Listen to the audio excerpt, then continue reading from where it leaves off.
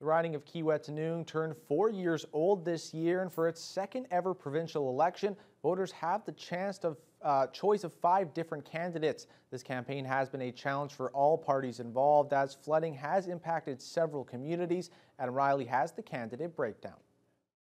In 2018, Saul Mamakwa made history, becoming the first member of provincial parliament for Kiiwetinoong. Now, 4 years later, the seasoned NDP member is back, campaigning, looking to continue in the role. When he talks with residents, he says they are feeling the crunch of the pandemic. The cost of living is a big issue. The cost of gas is a big issue. You know, people are paying almost $3 in Flying Fish Nation. Like we're paying like $2.09 in Masulica. And, it's the cost of living and the cost of food. And that's a big issue. But also, again, healthcare is a big issue. Looking to secure a win for the Liberals is Manuela Michelizzi, a Sioux Lookout school teacher who believes her party's commitment to education will improve the lives of Ontarians everywhere. She says a big issue for Kiiwetinoong is healthcare, from both an access and an availability perspective. We've seen emergency rooms closed in our riding because of a doctor shortage. These things need to be addressed. We have a mental health crisis and an addictions crisis in our riding. Stemming from generational trauma. We need to address these issues with a strong voice. Representing the Green Party this election is Suzette Foster, who works in the mining sector in Red Lake. She says there is a stigma that the Greens are not for development and extraction of minerals.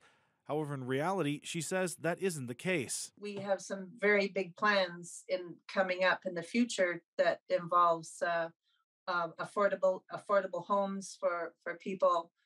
And I just think that we're still going to have all of the minerals and like the gold, the steel, all of those things are still going to have to be used. So the focus is trying to do it in a green and a positive way. The New Blue Party is younger than the Kiiwetinoong riding itself, but its candidate, Alex Dorn, believes he will be able to win over voters with his push towards bolstering the economy and pushing back against COVID-19 restrictions.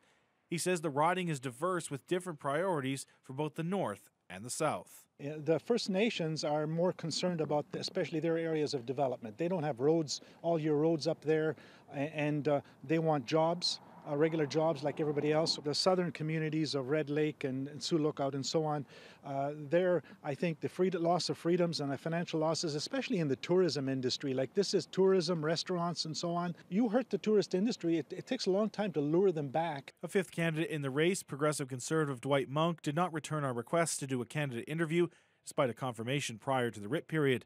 A party spokesperson would not confirm nor deny a policy change towards media access for some candidates.